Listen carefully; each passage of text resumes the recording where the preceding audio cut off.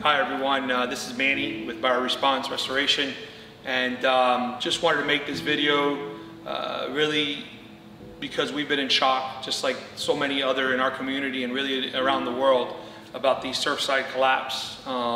It's been sorrowful, it's been difficult to watch, knowing that so many people did not wake up the next day, and right now we're just in, besides the mourning stage, we're really in the support stage however we can.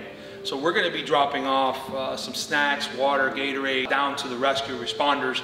As many of you know, my business partner here at Response, he's a firefighter himself, and so whatever we can do to help and support our brethren, we're there for them. I mean, I can't imagine the difficulty in what they're dealing with and what they're seeing every day.